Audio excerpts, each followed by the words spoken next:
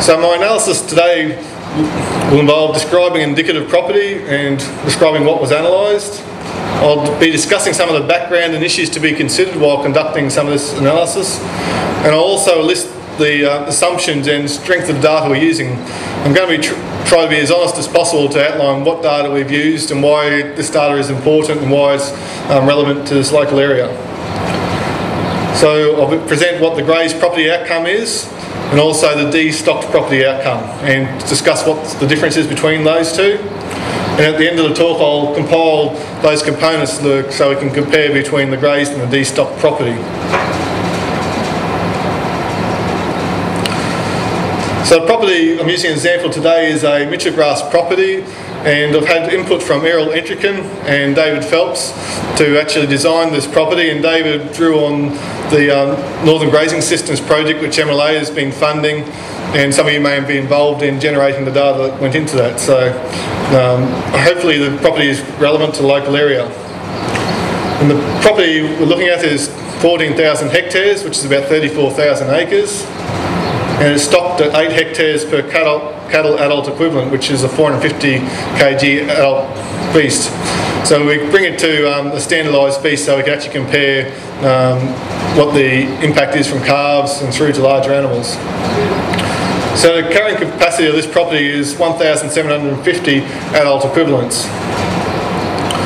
We assume that the property has a 15% cover of timber with Gidgee, and so 5% is Gidgee regrowth, and the rest is just wooded downs country. And I think this is fairly close to the local region, as the slats data has shown that there's about 14.5% timber cover in the Mitchell grass bioregion.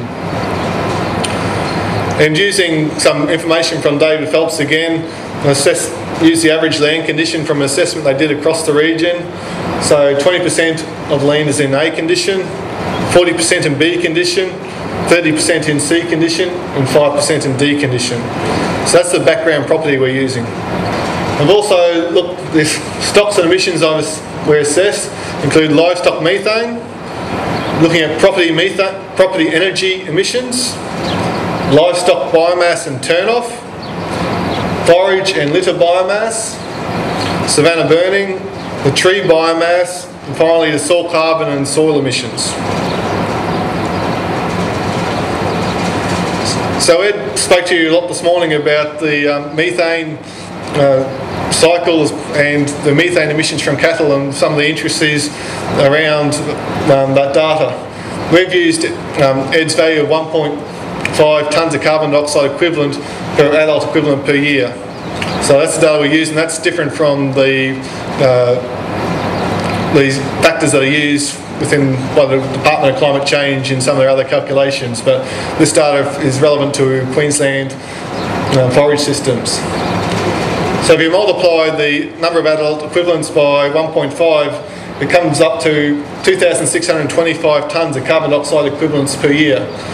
So that's what's emitted just from the methane emissions on the Gray's property, and that would change proportional to cattle numbers. Of course, on a de-stock property, there'll be no cattle emissions, so as Ed's talked about, methane emissions are quite significant and large, and need to be addressed as part of property greenhouse budget. If we move on to property energy emissions, so this includes your fuel use, burning diesel, petrol, electricity. Even though electricity's emissions are generated off-site, they're attributed to the business. And also liquid petroleum gas, which is not necessarily an issue in the beef industry so much. And we've done some surveys in some central Queensland properties, and Ag Force is involved in doing some of these surveys, and some of you might have contributed to the Ag Force survey out around this region. But from that it shows that 0.009 tonnes of carbon dioxide has been emitted per hectare, and that's on the central Queensland property. You can probably argue whether Western Queensland properties are higher or lower energy efficiency than that, but that's the number I've used at this stage. So if you multiply that by the number of hectares, it's 126 tonnes of carbon dioxide equivalents being emitted. One thing with the agriculture businesses it's quite unique from other businesses, is that the workers and residents actually housed on the property, and so you can argue whether the residents should be included or not, whereas if you're a teacher or working in the mining industry, all the workers' residences aren't included in their emissions. Using an average Queensland household, they emit about 12 tonnes, so if you assume one residence per property, you can subtract a little bit off that. And I'm assuming there's no clearing emissions in this analysis. If you go to destock the property, and this is where it becomes a lot of conjecture what's actually going to happen if you destock a property. We're going to turn off all the water pumps and close off water points. Are you still going to have someone living on the property, or are they going to move to somewhere else?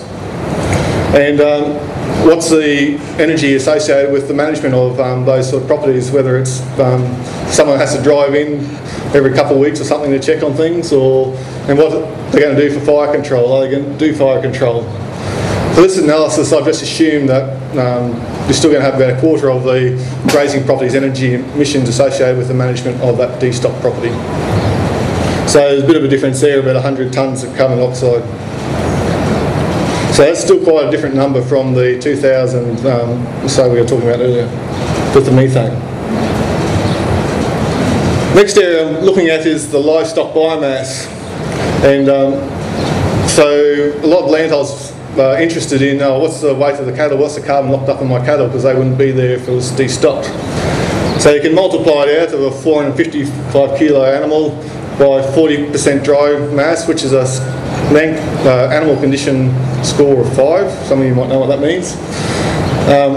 And of that dry mass, I've assumed there's about 50% of carbon in that, which there's not a real lot of data on that. I've just used the same as what it is for vegetation and other organic compounds.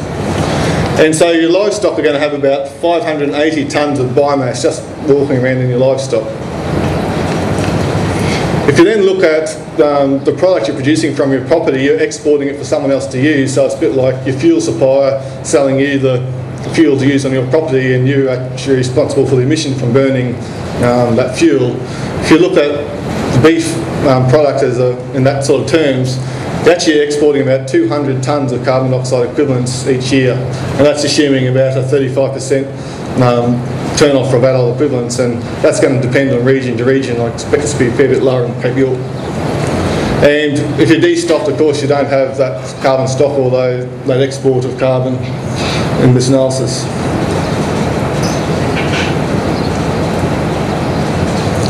I'll now move on to looking at the forage and litter biomass.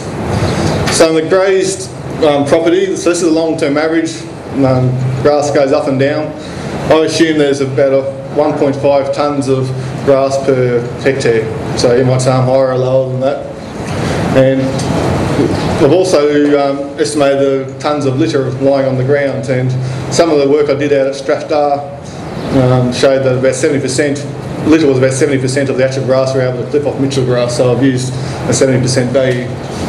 So when you multiply that across the property, it ends up at 65,000 tonnes of carbon dioxide equivalents just in the grass.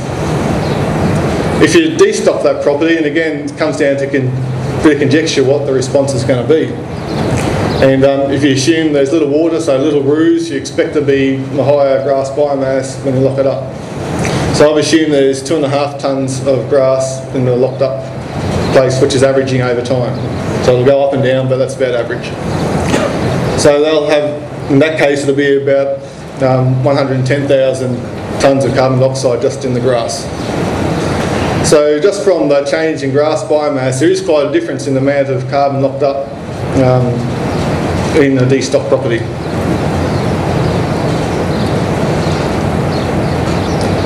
So flowing through to that, now look at the savanna burning emissions. So in Northern Territory, they've done quite a lot of work looking at what the emissions factors are and how you calculate emissions factors, and this is part of the methodology that the Department of Climate Change use.